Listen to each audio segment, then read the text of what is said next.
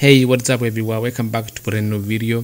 On today's video I'm going to be talking about MiniOS 10 Pro version 2025. The link will be available in the description of this video. MiniOS 10, which is Windows 10 customized version. So the installation is very simple, very easy. Just needs to download the Rufus or any other software to burn the image to your pen driver. You just need to download the ISO file. The link will be available in the description of this video, as I said, and then you will burn to your pen driver and you will restart your computer. Like that, you will initialize the installation of the window, the system, the MiniOS.